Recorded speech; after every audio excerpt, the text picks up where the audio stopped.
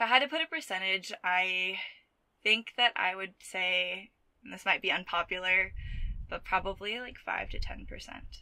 And I'll explain. I don't think that everyone is honest all the time. I'm not even honest all of the time. But I think many of those false statements or untruths probably come from somewhere inside of us, a place that's insecure or has experienced hardship. And I don't think that most people are bad or intentionally dishonest. And so I think the percentage of truly dishonest people, if we were just saying like at their core that is just who they are, I think it's quite low.